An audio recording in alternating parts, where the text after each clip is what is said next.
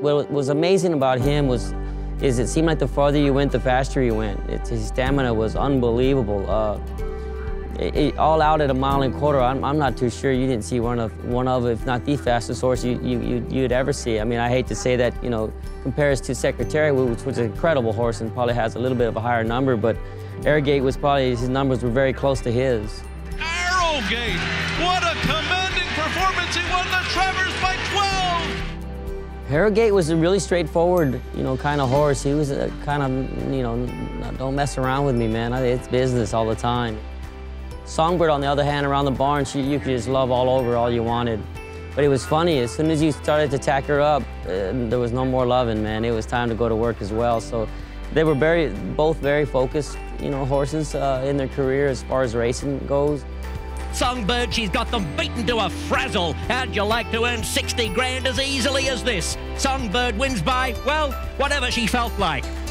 Arrogate had one of well, he had won the Dubai World Cup, and that was impressive. And to watch the horse run and the way he drops his head and moves, he's just this impressive creature. And so obviously we were drawn to that. The Juddmonte team, Garrett had approached us about possibly using the horse, and we spent a lot of time on pedigree and matings. We were honored to have Songbird in Arrogate's first book. I mean, first off, she was 13 for 14 on the racetrack, but of those races, 9 of them were grade 1s, I think at 7 different tracks. And, you know, not many horses ever achieve, you know, that kind of greatness. So to take a young mare like her and a young stallion like ours who had similar accomplishments on the track and breed them together was a special opportunity.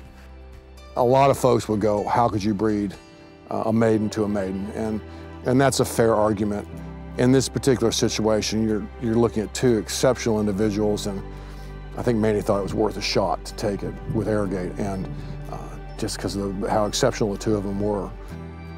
She could have gone to any horse in the world to breed Songbird to, and she actually mentioned that after she bought her, she was thinking about Galileo, Tappet, Frankel, and you know, she picked Arrogate.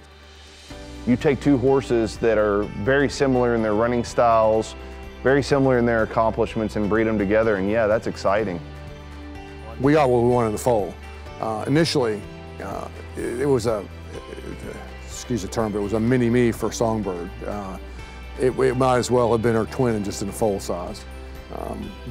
Great hind leg and lovely shoulder.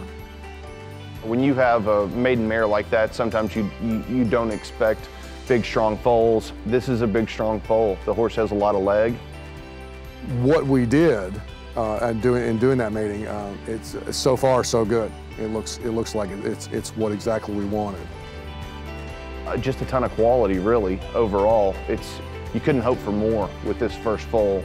And she's been a great mother to the foal. I think they're very pleased with what they have. It's pretty remarkable how much more leg and scope we're getting with the foal. Stay healthy so I can maybe get an opportunity to maybe ride her. I'm hoping anyway, maybe down the road. I plan on riding another 3 or 4 or 5 years, so there's a good chance.